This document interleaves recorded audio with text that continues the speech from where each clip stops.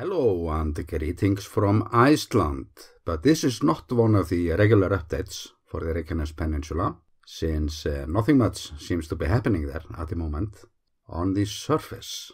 But under there is another story, and we are diving into that today. And I will be showing you some of the footage that I've been shooting lately, but sadly I didn't get the monster in the lake on film this time. But we are talking about Lake Kleifarvatn, located in the middle of the Reykjanes Peninsula, less than 20 kilometers away from Grindavík, where the famous eruption took place.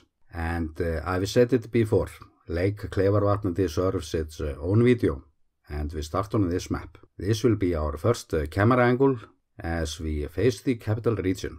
And note that we are now located on the Krísuvík Volcanic system, or the system that most of us believed that would go off first due to the constant seismic unrest around there for decades. So the location at Grindavík came actually as a surprise. And since the Grindavík eruption started, things have not been getting any better around here, that's for sure. So let's take a look at the lake. But this is one of the deepest lakes in Iceland most of the time, since it varies considerably in size during the year, and we notice other changes during longer cycles as well. The water level is believed to be controlled mostly by changes in groundwater levels, but there is also no visible inflow source to the lake, nor are there any rivers running from it. So there has always been a certain mystery surrounding the lake and its existence.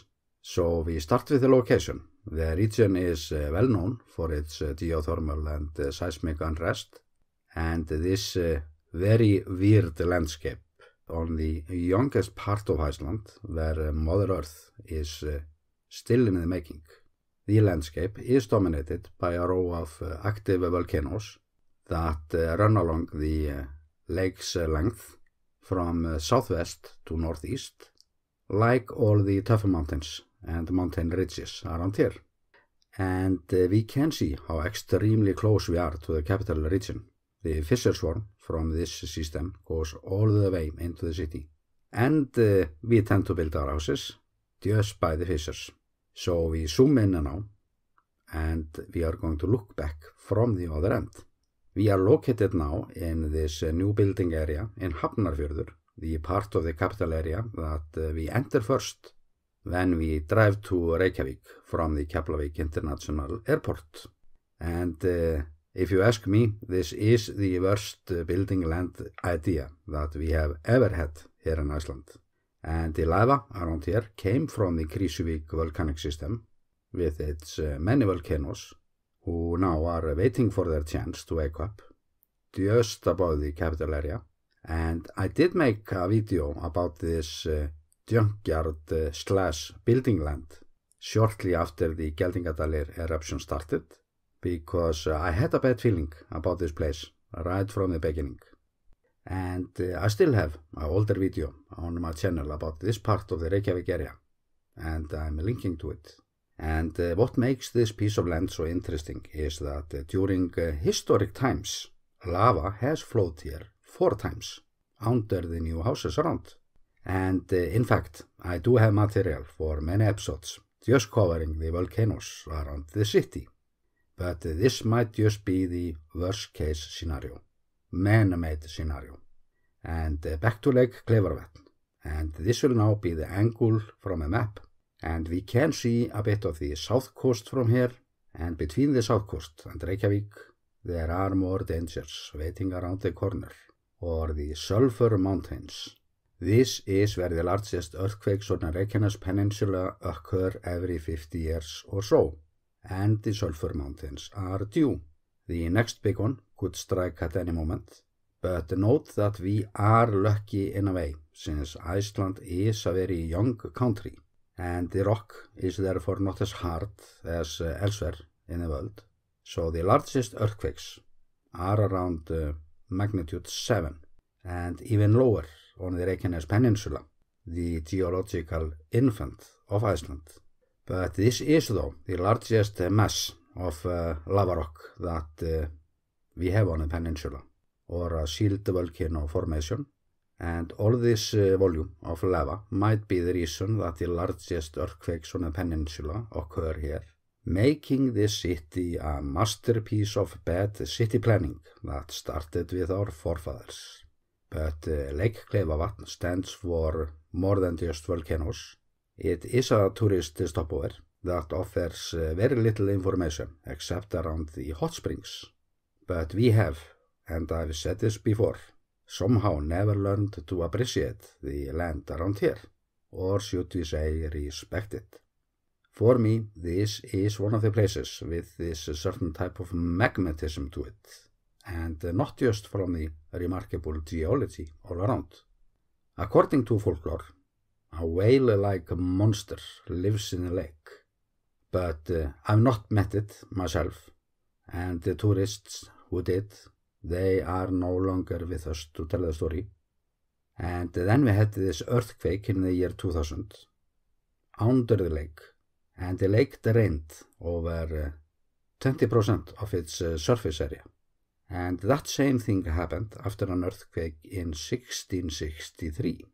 But the water level in the lake has recovered now for the most part.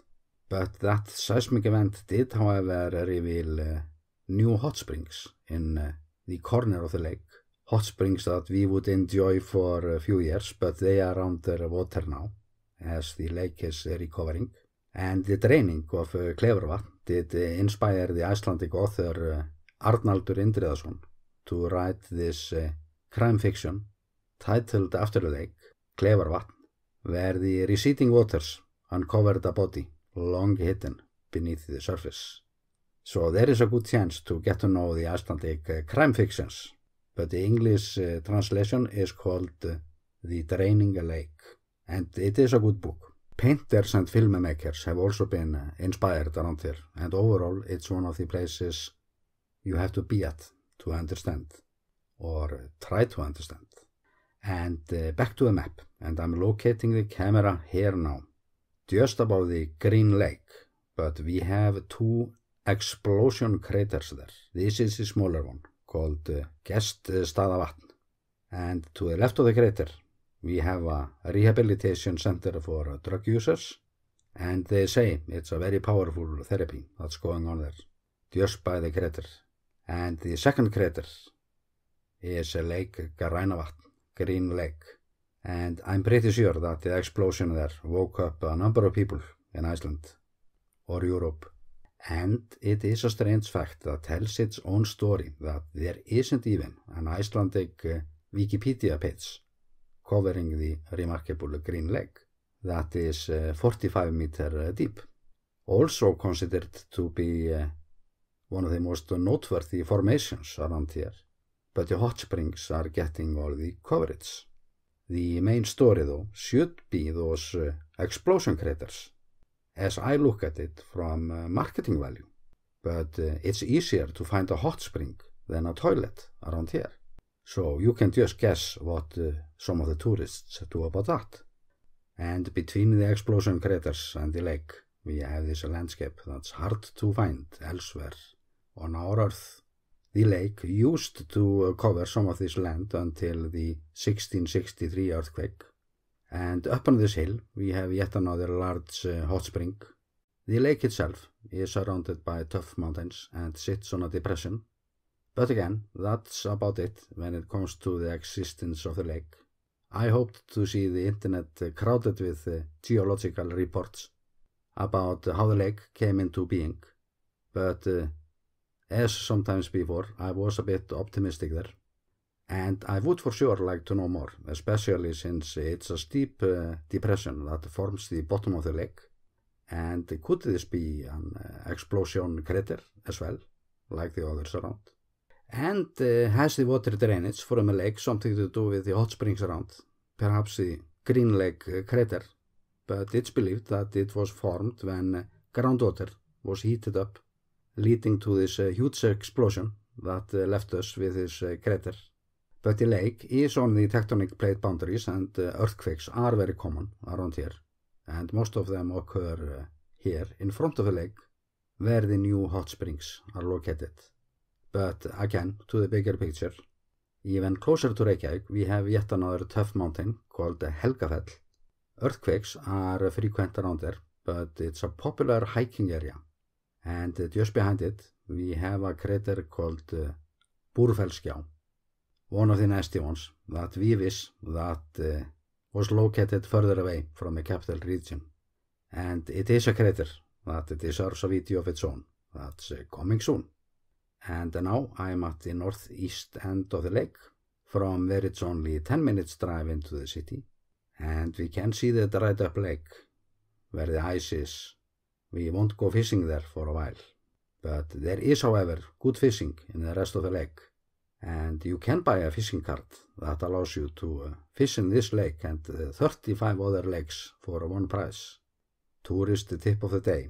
And finally, I'm turning my camera west toward Mount Keilir and Geldingadalir, and we see that all the mountains around there are lined up in the same direction by the fracture zone. And we are simply on the mid-Atlantic ridge, where it is above sea level, entering a new chapter with frequent eruptions on the peninsula for the next 800 years or so. And here we have Fagradalsfjall, by many considered to be a separate volcanic system than the one that we are on now. But it is hard to note any difference, especially since there are always earthquakes in this zone between those two systems, overlapping each other in front of us. But then, our scientists have never before had such a chance to investigate this region from these ongoing events. So I'm very sure that our experts will learn a lot from this one. And I do already have more videos of this kind in the making, or where I cover certain areas when ongoing eruptions or earthquakes are not playing with my focus. And I want to use this kind of videos to use on my channel to link to when I'm not doing my regular news-related updates. It can save me time and bring you closer, faster and better when and if something new comes up. So it's just a part of my database, if we can say so. And finally, also about the database, I want to remind my viewers that I am currently making another series of videos covering all Icelandic towns and villages. And not just the fun and nice towns. I'm also going to cover the dull and ugly towns that the tourist board doesn't want you to know about. And with that, I'm sending you best regards from the volcano island, Iceland.